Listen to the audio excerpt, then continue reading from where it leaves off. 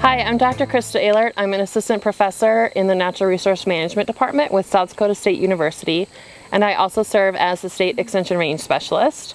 And with me today I have one of my colleagues and also my grad student. Hi, Dr. Jamie Brennan. I'm an assistant professor in the Department of Animal Science at South Dakota State University and livestock grazing extension specialist. I'm James Bolliard. I'm a master's degree student and a graduate research assistant with the South Dakota State University West River Extension Office. My work is primarily centered around riparian restoration using beaver dam analogs and post-assisted log structures. And today we're in western South Dakota at the South Dakota State University Cottonwood Field Station located near Wall, South Dakota. And the work that James is doing for his master's is largely centered in western South Dakota. And the reason for that is because a lot of partners, so we work with NRCS and the Nature Conservancy, as well as other partners such as U.S. Forest Service and Fish and Wildlife Services, as well as South Dakota Game Fish and Parks. A lot of these partners came together several years ago and recognized that our riparian areas in western South Dakota really were not kind of getting the attention from a management perspective that they needed, and that water limitation is of course a really high concern in western South Dakota. Riparian areas are tremendously important in terms of things like forage production. The plant communities that are often associated with riparian areas tend to act as a sponge, and so they'll actually soak up a lot of the water on the landscape and then slowly release that. Where we are here in western South Dakota, and really a lot of the arid west in general on rangelands, your biggest limiting factor is water. And so the more that we can do out here to slow down water, to hold it on the landscape for a longer period of time, the more available water you're going to have for wildlife, for livestock that are dependent upon that water source, and better quality of forage that you're going to have for animals that are grazing as well. And James is our master's student, and he has extensive background and knowledge of using these low-tech process-based restoration techniques like the beaver dam analogs and the post-assisted log structures, or PALs. And so he's been able to, over the last year and a half, have a pretty decent impact on the landscape in a short amount of time.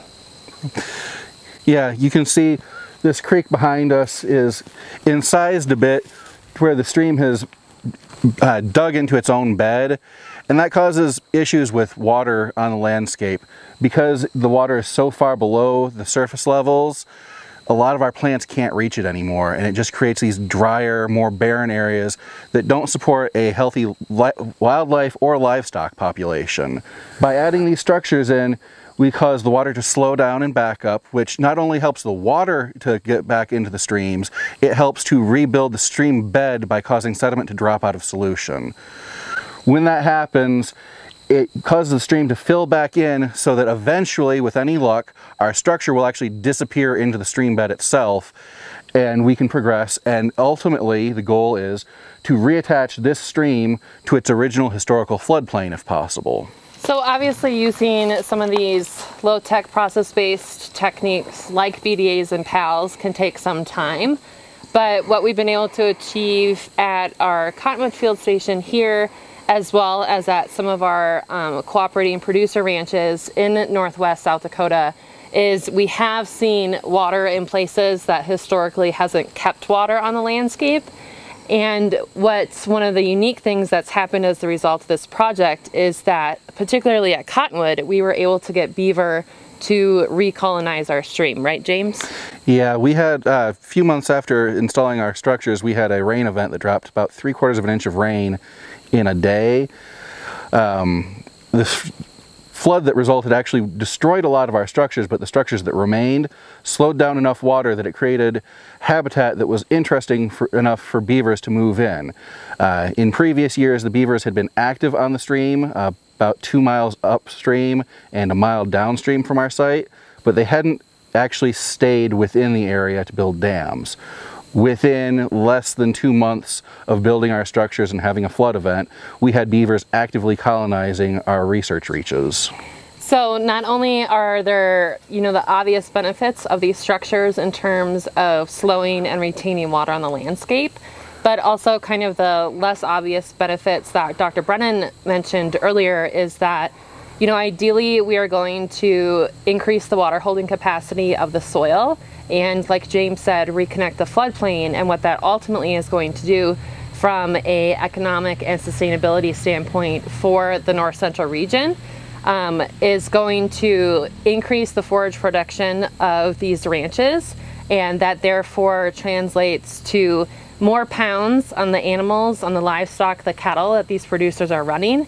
And ultimately what that means is more money in their checkbook at the end of the day. A lot of times when we think about efforts to improve, you know, livestock production, efforts to improve conservation of wildlife goals, we have a lot of big plans, but I think the cool thing about these BDAs is that they're such a low input, high leverage solution to a lot of these stream systems that you have out here, where it's just a matter of time, a handful of posts, and whatever local materials you have on the ground, and you could really start building these stream beds back.